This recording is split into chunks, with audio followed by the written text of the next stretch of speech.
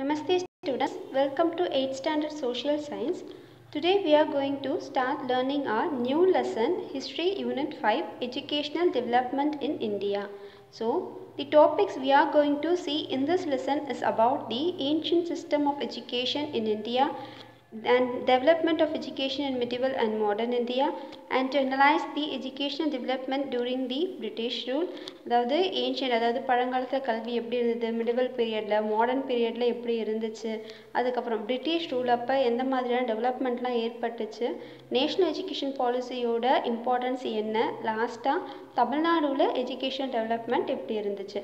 So இதெல்லாம் தான் இந்த லெசனை நம்ம படிக்க போகிறது. சரியா? So they have given that knowledge is the third eye of human.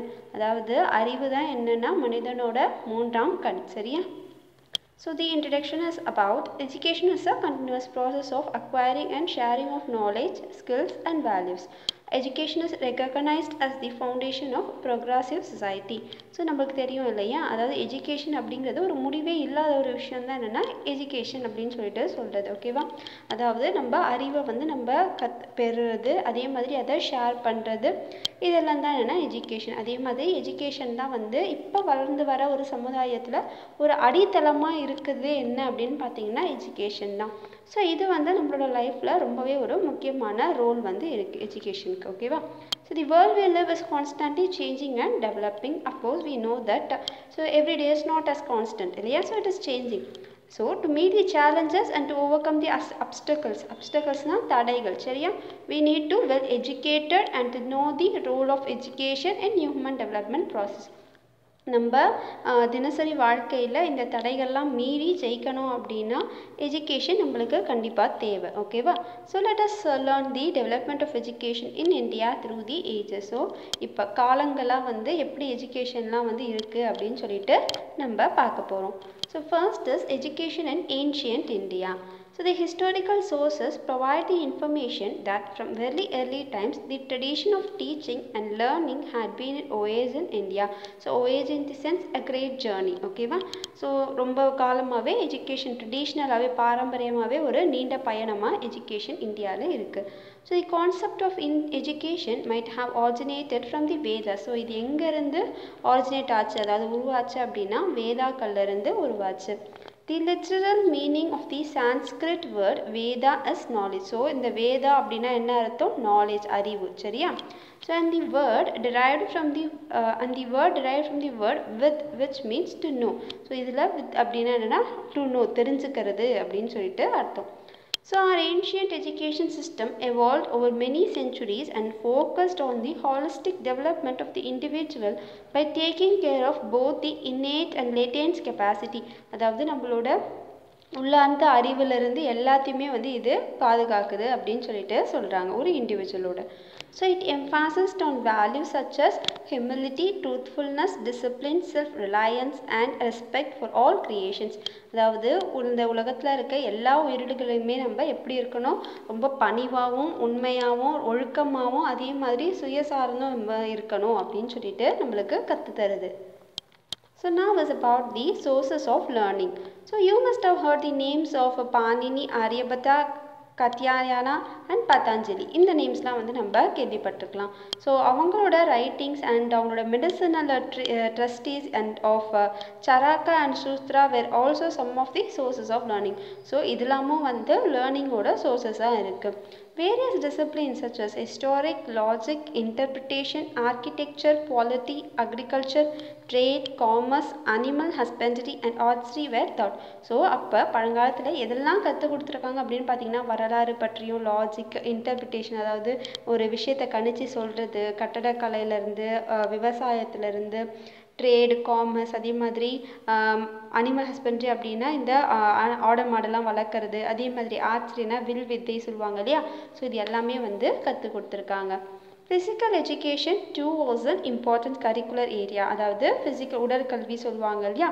So அதெல்லாமும் கூட. And peoples participated in games and recreational activities. நிறைய people வந்து இந்த மாதிரி விளையாட்டுலையும் ரீக்ரியேஷன் ஆக்டிவிட்டீஸ்லையும் வந்து அவங்க பார்ட்டிசிபேட்டும் பண்ணியிருக்காங்க. The gurus and their students worked consistently together to become proficient in all aspects of learning. அப்போ அந்த குருவும் அந்த ஸ்டூடெண்ட்டும் வந்து ஒன்றா சேர்ந்து என்ன பண்ணியிருப்பாங்க, இதை வந்து முழுசாக கற்று தெரிஞ்சிருப்பாங்க. சரியா?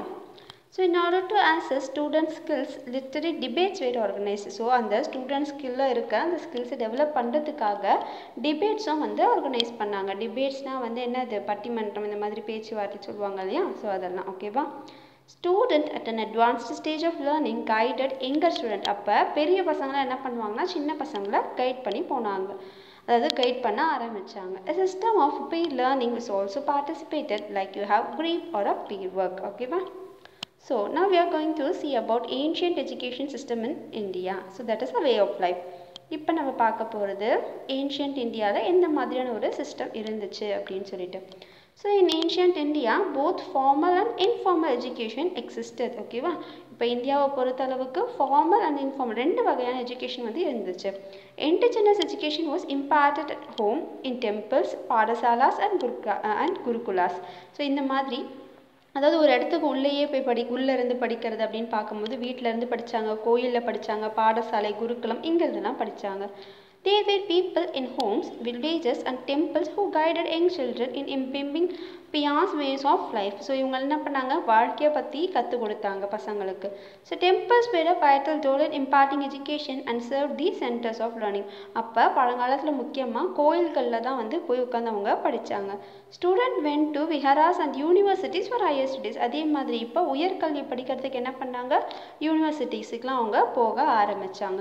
Teaching was oral and students remembered and meditated upon what was taught in the குருகுலாஸ். அப்போ அந்த காலத்தில் பார்த்தீங்கன்னா எதுவுமே வந்து அதாவது இவங்க எழுதிலாம் வச்சுக்காம ஃபுல்லாக டீச்சிங்லாம் எப்படி இருந்துச்சு, ஓரலாகவே இருந்துச்சு. அந்த பசங்கள்லாம் அதை நல்லாவே ஞாபகம் வச்சுக்கிட்டு மெடிடேஷன் மூலமாக என்ன பண்ணாங்க, அதை ரிமெம்பர் பண்ணிக்க ஆரம்பித்தாங்க. Many of these gurukulas were named after these sages. அதாவது இப்போ முனிவர்களுக்கு அப்புறமா வந்து அந்த ஒரு குருகுலாக்கு ஒரு நேமும் வந்து அவங்க வச்சாங்க. Situated in forest, in serene and peaceful surroundings, hundreds of students used to learn together in gurukulas. அப்போ ஒரு குருகுலம் சொன்னோன்னா அது எந்த மாதிரியான ஒரு இடத்துல இருக்கும், ரொம்பவே ஒரு அமைதி நிறைந்த இடத்துல தான் வந்து இருக்கும். அப்போ 100க்கும் மேற்பட்ட ஸ்டூடெண்ட்ஸ் என்ன பண்ணாங்க, இந்த குருகுலாஸில் ஒன்றா சேர்ந்து படிக்க ஆரம்பித்தாங்க. During the early period, education was imparted by the teacher to the peoples who gathered around him and came to live in his house as the members of his family. அப்போ early periodல என்ன ஆச்சுன்னா, இப்போ இந்த டீச்சர்ஸை சுற்றி அந்த peoples எல்லாமே gather ஆகி என்ன பண்ணாங்க, ஒரு வீட்டிலே கூட தங்கி படிக்க ஆரம்பித்தாங்க. அவங்களோட குடும்பத்தில் ஒருத்தராகவும் மாற ஆரம்பித்தாங்க. ஸோ இதுதான் என்னன்னு சொல்கிறாங்கன்னா குருகுலா சிஸ்டம் அப்படின்னு சொல்லிட்டு சொல்கிறாங்க. ஸோ அந்த ஒரு பீரியடில் குருவும் அவங்களோட சிஷ்யாஸ் அதாவது அந்த பீப்புள்ஸும் வந்து ஒன்றாவே வாழ்ந்து ஒருத்தருக்கு ஒருத்தர் வந்து அவங்களோட தினசரி வாழ்க்கையில் உதவி செஞ்சுக்கிட்டு இருந்தாங்க. ஸோ இதோட மெயின் ஆப்ஜெக்டிவ் என்ன அப்படின்னு பார்த்தீங்கன்னா is to complete learning, leading a discipline life and realising once inner potential. அதாவது கல்வியை முழுமையாக முடித்து ஒரு ஒழுக்கமான வாழ்க்கையை வாழ்ந்து அதே மாதிரி ஒருத்தனை முழுசாக வந்து புரிஞ்சிக்கிறது தான். சரியா?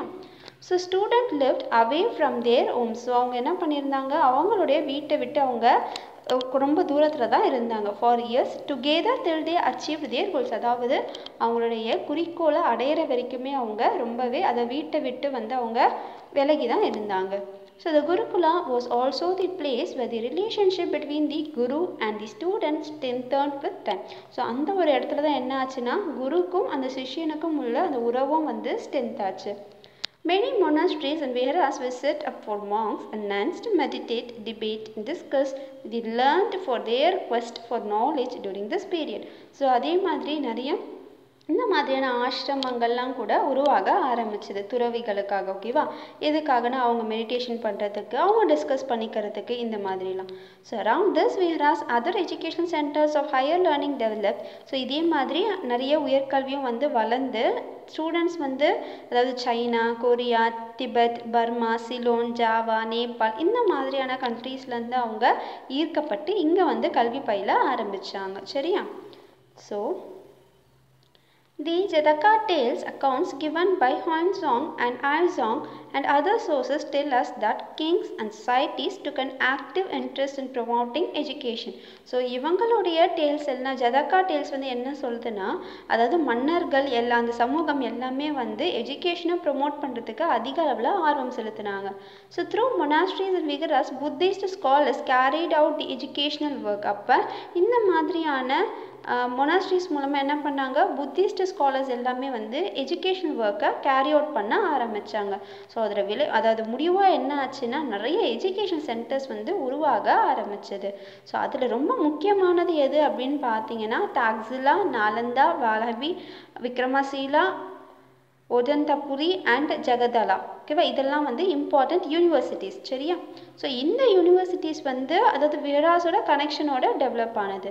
So those are Benares and Kanchi developed in relation with temples. அதே மாதிரி பனாரஸ் காஞ்சியில் இருக்கிறது எல்லாமே வந்து கோயில்கள் கூட சம்மந்தப்பட்டு உருவானது. சரியா, and becomes the became the centers of community life in the places where they are situated. அப்போ அந்த இருக்கிற இடத்துக்கு அது பெருமை சேர்க்கிற விதமாக அமைஞ்சுது. So these institutions cater to the needs of advanced level students. So such students joined the centers of higher learning and developed their knowledge by mutual discussions and debates with renowned scholars. அப்போ இந்த பசங்கள்லாம் என்ன பண்ணாங்க அப்படின்னா, ஒருத்தருக்கு ஒருத்தர் வந்து படிப்பை பற்றி விவாதம் செஞ்சு என்ன பண்ணாங்க, இன்னும் அதிக அளவில் அவங்க அறிவை வளர்த்துக்கிட்டாங்க. Not only that, they are also occasional summoning by a king to gathering in which scholars to the various viharas and universities would meet, debate and exchange their views.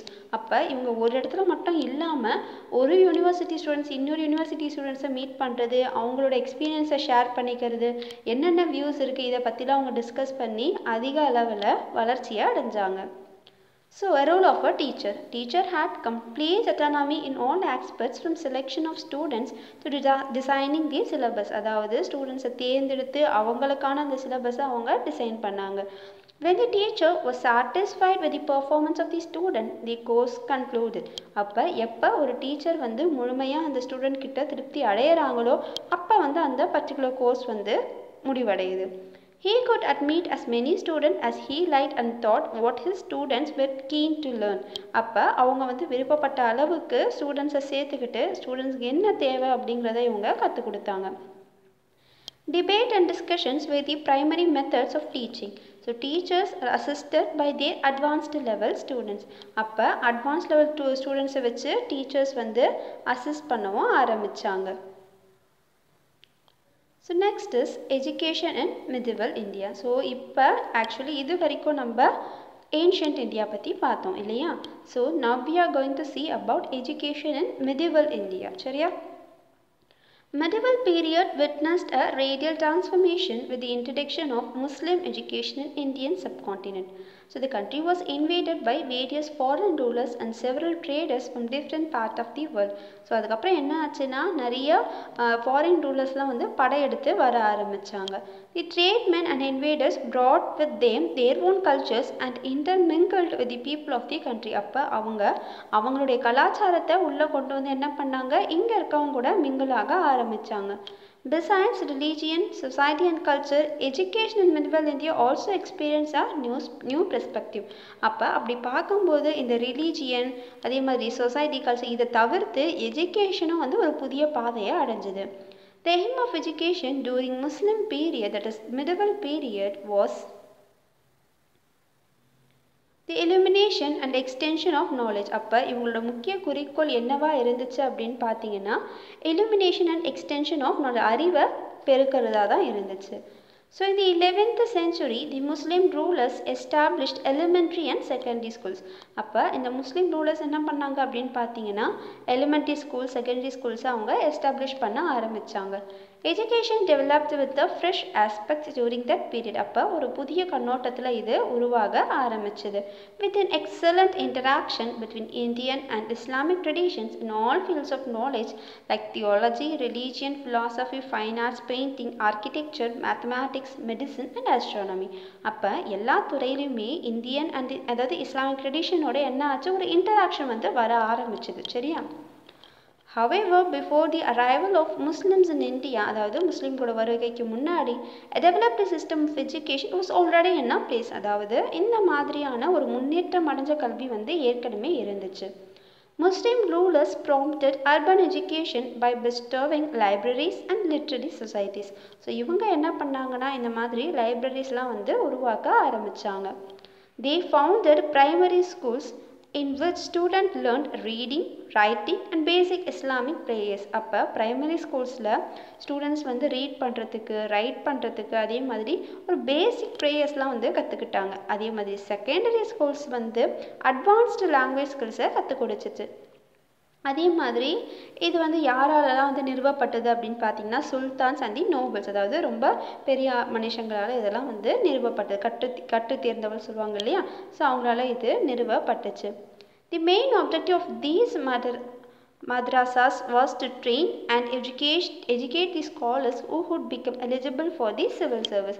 So அப்போ செகண்டரி ஸ்கூல்ஸோட மெயின் எய்ம் என்ன அப்படின்னு பார்த்தீங்கன்னா இவங்கள ஒரு civil service position அளவுக்கு இவங்கள எலிஜிபிளாக உருவாக்குது. சரியா? So Iltutmish was the first ruler to establish the secondary at Delhi during his rule. So gradually many secondary schools they came into existence. Okay, ma'am? The system of education in medieval India was under the control of ulema. So during those days education was related to religious training. அப்போ அந்த ஒரு காலகட்டத்தில் எப்படி இருந்துச்சுன்னா இது எல்லாமே ரிலீஜியஸை பொறுத்தளவுக்கு தான் இருந்துச்சு. However, various subjects such as medicine, Arabic literature, grammar and philosophy were also taught. So இதெல்லாமா என்ன ஆச்சு, கற்றுக் கொடுக்கப்பட்டுச்சு. History states that Arab and Central Asian people brought Muslim educational models to India in both the medieval and the early modern period. அப்போ என்ன சொல்கிறாங்கன்னா அதாவது நம்ம வரலாற்றில் என்ன சொல்லப்படுது அப்படின்னு பார்த்தீங்கன்னா Arab and Central Asian people என்ன பண்ணாங்க, முஸ்லீம் எஜுகேஷன் மாடலை இந்தியாவுக்கு மிடிவல் காலத்துலேயும் அதே மாதிரி மாடர்ன் பீரியட்லேயும் கொண்டு வர ஆரம்பித்தாங்க. Women education in India was prevalent during the medieval period. அதே மாதிரி women education பார்த்தீங்கன்னா பெண் கல்வி, சரியா, அதுவும் medieval periodல வர ஆரம்பிச்சது. Raja Jai Singh of Jaipur encouraged learning of scientific subjects. And besides, many institutions were started by private individuals as well. அதே மாதிரி ப்ரைவேட்டாகவும் என்ன ஆச்சு, நிறைய இன்ஸ்டிடியூஷன் ஸ்டார்ட் ஆக ஆரம்பிச்சது. Madrasa of Ghazuddin in Delhi and the Madrasa of Maulana Sadruddin at ஷஜாதாத். So இந்த இடங்கள்லாம் என்ன ஆச்சு அப்படின்னு பார்த்தீங்கன்னா நிறைய இண்டிவிஜுவல் அதாவது ப்ரைவேட் இன்ஸ்டிடியூஷன்ஸ் வந்து வர ஆரம்பிச்சது.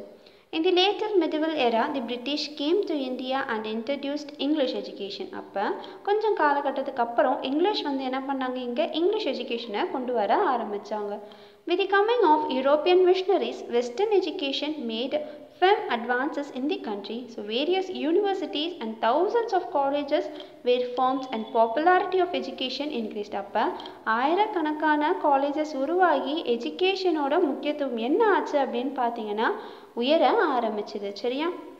So next is about the modern system of education. அப்போ மாடர்ன் சிஸ்டம் ஆஃப் எஜுகேஷன் அப்படின்னு பார்க்கும்போது the beginning of modern system of education can be traced to the effort of Christian missionaries. இப்போ என்ன ஆச்சு அப்படின்னு பார்த்தீங்கன்னா மாடர்ன் சிஸ்டமில் கிறிஸ்டியன் மிஷனரிஸ் உள்ள வர ஆரம்பித்தாங்க. ஸோ இதோட முடிவாக என்ன ஆச்சுன்னா நிறைய இன்ஸ்டிடியூஷன் வந்து இந்தியாவில் உருவாச்சு. சரியா? அப்படி பார்க்கும்போது இவங்களுடைய ரோல் எப்படி இருந்துச்சுன்னா தி Europeans came to India for trade and establish the trading companies. அப்போ யூரோப்பியன் என்ன பண்ணாங்க, இங்கே இந்தியாவுக்கு வந்து ட்ரேடிங் கம்பெனிஸை ஆரம்பித்தாங்க. They acquired lands and constructed fortress, அதாவது கோட்டைகளை கட்டினாங்க. Later they went and tend to spread their culture and religion among Indians. அப்போ இந்தியர்களிடையே அவங்களுடைய மதத்தை அவங்க பரப்ப ஆரம்பித்தாங்க. The Europeans thought that they could make Indians understand the administration and religious theories better if they could impart education to the local population in their method. அப்போ இவங்க என்ன நினச்சாங்கன்னா அவங்களுடைய கலாச்சாரத்தையும் இந்த ரிலீஜியனையும் வந்து இந்தியர்கள் கிட்ட கொண்டு வரத்துக்கு, அதாவது இந்த நிர்வாக ரீதியாக கொண்டு வரத்துக்கு லோக்கல் பாப்புலேஷன் கிட்ட அவங்களுடைய மெத்தட் படி இவங்க கொண்டு போகலாம் அப்படின்னு சொல்லிட்டு நினச்சாங்க. அதனால இவங்க என்ன பண்ணாங்கன்னா எஜுகேஷனல் இன்ஸ்டிடியூஷனை ஆரம்பித்தாங்க. இப்படி பார்க்கும்போது போர்ச்சுகீஸ் தான் ஃபஸ்ட்டு மாடர்ன் சிஸ்டம் ஆஃப் எஜுகேஷனை கொண்டு வந்தது. Francis Xavier a Jesuit started a university at Cochin.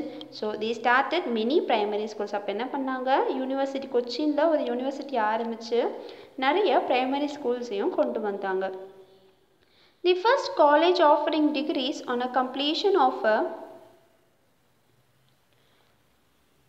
course was started in Goa. அப்போ அந்த கோர்ஸ் கம்ப்ளீஷன் எப்படி எங்கே ஆரம்பிச்சதுன்னா கோவாவில். சரியா? So in the year 1575 where Christianity, logic, grammar and music were taught. அப்போ இங்கே என்ன சொல்லித்தரப்பட்டது அப்படின்னு பார்த்தீங்கன்னா கிறிஸ்டியானிட்டி பற்றி சொல்லித்தரப்பட்டது. அந்த லாஜிக் அதே மாதிரி கிராமர் சொல்லித்தந்தாங்க, மியூசிக் இதெல்லாமும் சொல்லித்தரப்பட்டது. John Grandeur was one of the most zealous pioneers. Pioneerனா முன்னோடி அப்படின்னு அர்த்தம். ஓகேவா? Was perhaps the first missionary in India to introduce education for non-Christian children as a evangelistic agencies. அப்போ இவங்க என்ன பண்ணாங்கன்னா கிறிஸ்டியன் அல்லாதவர்களுக்கும் எஜுகேஷனை கொண்டு வந்தாங்க. In 1812, Dr. C.S. John established 20 free reading schools in தரங்கம்பாடின்னு சொல்லுவாங்க இல்லையா? ஸோ அங்கே வந்து இவங்க ஃப்ரீ ரீடிங் ஸ்கூல்ஸ், அதாவது இலவசமாக வந்து ஸ்கூல்ஸ் ஓப்பன் பண்ணாங்க. Followed by the Portuguese, French opened their institutions for all the Indians where education was imparted by Indian teachers through local languages.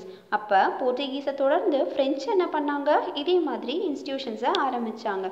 இங்கே இந்தியன் டீச்சர்ஸ் மூலயமாவே லோக்கல் லாங்குவேஜில் எஜுகேஷன் வந்து கொண்டு வரப்பட்டது. அதாவது அந்த பர்டிகுலர் ஏரியாவில் என்ன லாங்குவேஜ் பேசுகிறாங்களோ அந்த லாங்குவேஜில் எஜுகேஷன் வந்து டெவலப் ஆச்சு.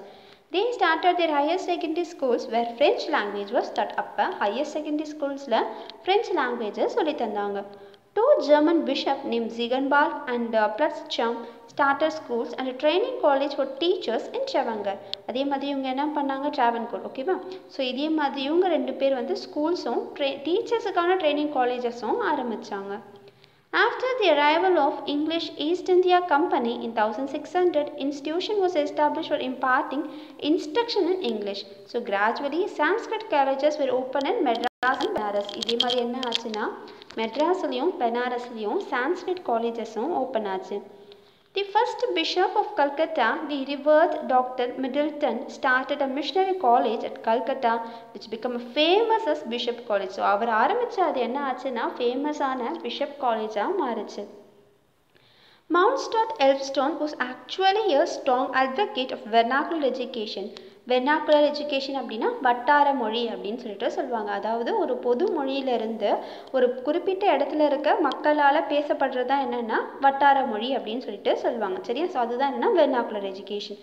ஸோ அது அவரோட ரிட்டையர்மெண்ட்டுக்கு அப்புறம் என்ன ஆச்சுன்னா அவங்களோட அட்மையர்ஸ் வந்து ஃபண்டு கலெக்ட் பண்ணி என்ன பண்ணாங்க, காலேஜஸை எஸ்டாப்ளிஷ் பண்ணாங்க. Missionary made a good ideal of attempt for the propagation of education in India.